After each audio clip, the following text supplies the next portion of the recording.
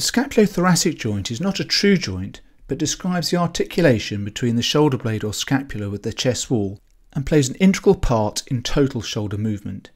In the normal situation, the glenohumeral joint accounts for about 120 degrees of shoulder movement, but the scapulothoracic joint is able to move the scapula and so the glenohumeral joint an additional 60 degrees. The components of the scapulothoracic joint are the scapula and its connection to the sternum through the AC joint, clavicle and sternoclavicular joint. Movement of the joint is obtained by a coordinated sequence of clavicle elevation and posterior rotation with scapular protraction and upwards rotation.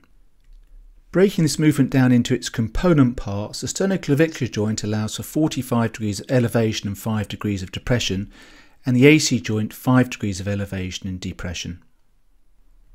On this animation, where there is already maximal abduction of the glenohumeral joint to 120 degrees, movement at the SC joint and AC joint allows the initial clavicle elevation.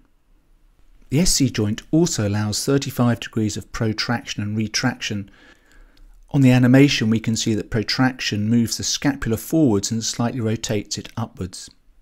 The SCJ also allows 40 degrees of anterior and posterior rotation and the AC joint 5 degrees.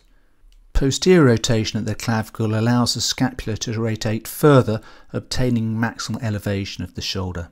In the full animation we can see elevation of the clavicle, protraction of the scapula and then posterior rotation of the clavicle, obtaining maximal elevation of the shoulder joint. So far I've described the movements of the scapulothoracic joint in their component parts. However, in real life this is not a linear sequence. In fact, the first 30 degrees of abduction is purely done at the glenohumeral joint, and the next 150 degrees is a combination of the scapulothoracic joint and the glenohumeral joint working together, sometimes known as the Scapulo-Humeral Rhythm. There's normally a ratio of 2 to 1, but this can vary greatly between patients. The muscles that move the scapula and the scapulothoracic joint insert around the scapula circumferentially and work in a coordinated fashion.